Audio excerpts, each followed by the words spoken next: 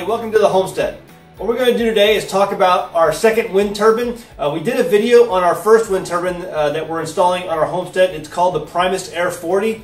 This one is the second turbine that we're going to be installing. This is called the Wind Blue. It's the DC 540 PMA permanent magnet alternator, and this is from Wind Blue Power. Wind Blue Power. You can look them up online and see some of their products. This is their PMA, their permanent magnet alternator, and it's a two-blade system. This system was given to us by a friend of ours named Travis Huey, who you may have heard about in some of our past videos. He is one of the ones primarily responsible for us getting and designing the aquaponics system that we have here working on the Homestead that's inside of our greenhouse. He bought this, I guess, a number of years ago and never really got it into operation. He just didn't have the wind power over where he lives, and so he sent it to us. And because we do have a lot of wind that we get here on the Homestead, and we're going to put this up and see how it performs. So very appreciative of him giving us this and allowing us to go ahead and install it here on the Homestead. But a little bit about this wind turbine. This is the Wind Blue. Like I said, it's their PMA. It's called the DC 540. And the DC 540 is one of their best upper end models, and I looked up some of the stats, and the stats were pretty impressive on this. I think we have a 24 volt system for both of our battery banks that we're using. The first turbine that you saw, the Primus Air 40, is going to be on one battery bank, and this DC 540 from Wind Blue is going to be on the second battery bank. Both battery banks are 24 volt systems. To produce about 24 volts, you need to get it to just before 300 RPMs. And at about 300 RPMs, you're going to be producing about 24 volts and about 6 amps of power for our system. So at about that point, you'll start to be able to charge our 24 volt battery bank and get about 6 amps of power, which is pretty good. 6 amps of power is not a lot. Some people would think that's not a lot of power, but really, if I can get it to be almost like a trickle charger, working in conjunction with our solar panels, being able to work 24 hours a day because the wind is available to work 24 hours a day, 6 amps can add up to a lot in keeping our battery banks charged up. And so this could go a long way at keeping our banks. Now there's a lot of times where I think we can get more than 300 RPMs or 6 amps out of this wind turbine, especially with the winds that blow around here. But I think that's very good to be able to get about 300 RPMs or 6 amps out of a wind turbine and use that to help keep our batteries in a healthy state, keeping those amps coming on those batteries, basically in a 24-hour period for 24 hours or however long the wind's blowing. 6 amps is really good for a battery bank. But there may come a point in time when the batteries are charged, the sun is out, and the wind is blowing, and this thing is basically spinning and producing power that we don't need.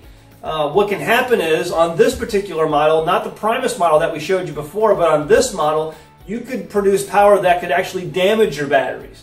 And so there's a way around that. And a lot of people, what they do is they have what's called dump controllers, or dump resistors, or diversion loads, or dump loads. There's lots of different names for them. But basically, you're going to take power that you don't need because the batteries are charged, and this thing's going to continue to produce power. The solar panels are going to stop, and the charge controller is going to stop them from producing power. However, this thing is going to keep on producing power because it's tied directly to the battery bank. So what you do in that case is you have a diversion load controller. And that's a box that sits basically on your batteries or connected to your batteries, and it sees when the batteries are full. And when the batteries are full, it then begins to divert or dump the extra load, the extra energy, into a bank of resistors. And that's what I have here. This bank of resistors was purchased by Missouri Wind and Solar. And what this will do is that once that extra energy gets diverted off the battery banks, it's going to go into these resistors, and these resistors will produce heat. And that's really convenient in the wintertime because we'll be able to use these in our office. We're going to mount these in the office, and that will give us a heated office in that trailer that we have that we use to work on our laptops and charge our laptops and things of that nature.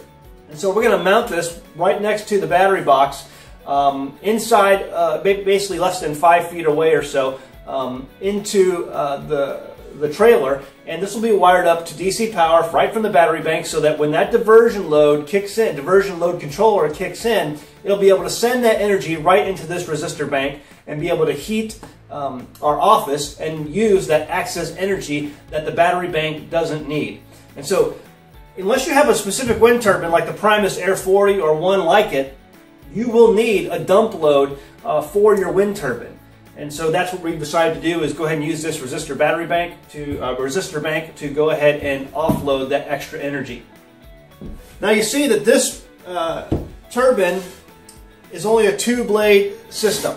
Now there's lots of different bladed systems out there. You can get 3-blade, 5-blade, 7-blade, up to I think 9-blade and 11-blade systems. The problem is when you go with more and higher number of blades, you end up losing efficiency in the amount of energy you can produce. 2 blades and 3 blades are generally thought to be the best. Now there are people out there like Missouri Wind and Solar and some others who produce 5-blade or 7-blade systems. But the object, I think, from what I understand and reading about wind power, is that you need to keep it an odd number, with the exception of a 2-blade system. A 2-blade system, obviously 2 is an even number, but anything higher than that, it needs to be 3, 5, 7, an odd number of blades. And that is all about efficiency. There's a lot of math and science that goes into why you need those numbers, and I'll let you guys look that up on your own. But this one's a 2-blade system. It should keep the system very efficient, and we're going to see how it performs out here. And it stands at about 5 foot tall, so it's about a 5-foot wingspan on this blade turbine. Okay, to give you a close-up, let's take a look at the wiring on the back of this. This particular PMA, permanent magnet alternator, does have the ability to produce either DC power or 3-phase AC power. So DC or AC. That's kind of convenient. You get a number of different options with this configuration. There's a knob on the back here. It's labeled in red, and you can't maybe see it on the camera right now, but that knob will allow you to produce DC power. You can take the DC power out of that and run it down the tower. Or this right here, as it's configured right now, is ready for AC power, and it's called 3-phase AC power.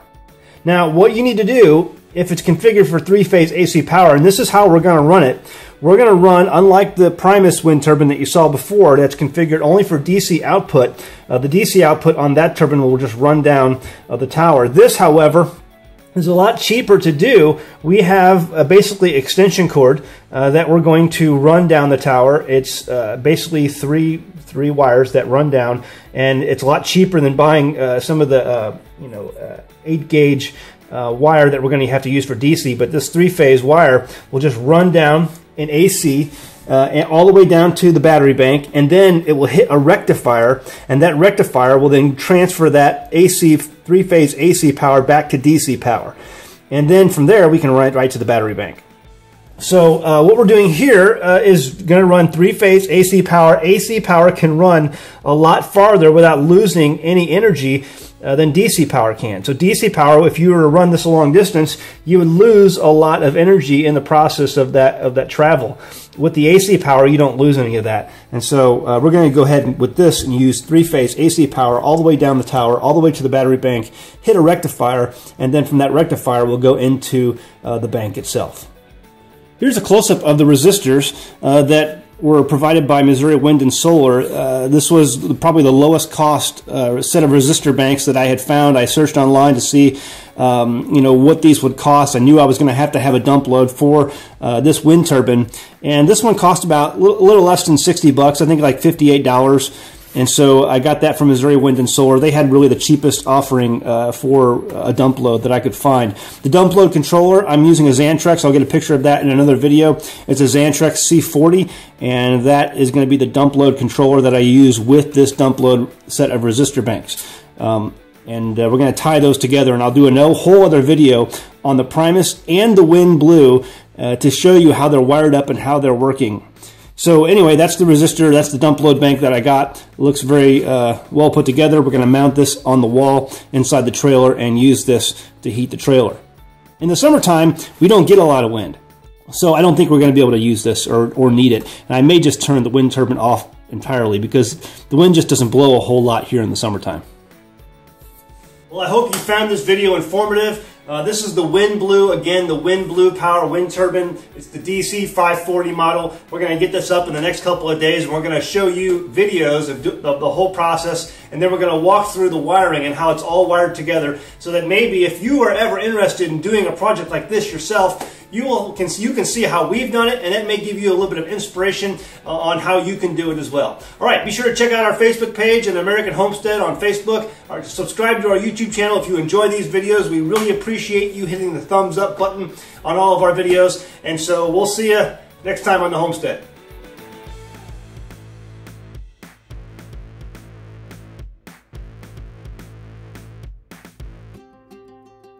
If you enjoyed this video, please click the thumbs up button below the video.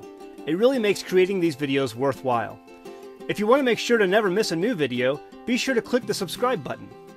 Now you can get your homesteading questions answered. Visit us at our contact page on AmericanHomestead.com and send us your questions. Maybe we'll pick your question for a future video or article on our website.